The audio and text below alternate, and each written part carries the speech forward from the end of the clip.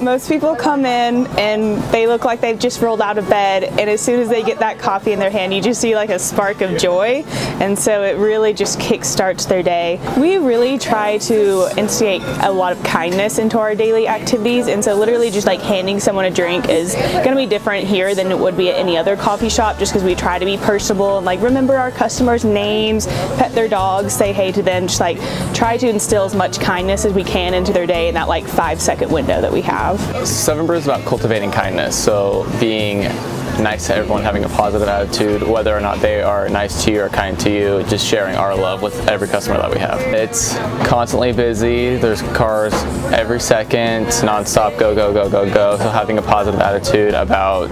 serving every customer is really key to being at 7 Brew. We normally just kind of do like a ritual of taking like a dub shot, and it's exciting because like we blare the music, normally like have fun, and like we cheers to it, and that's just like a great like start to the day.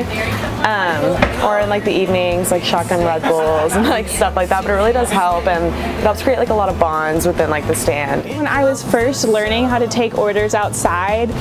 I didn't know how to do that, and so I'd have to run in and out every time. So it was just fun to,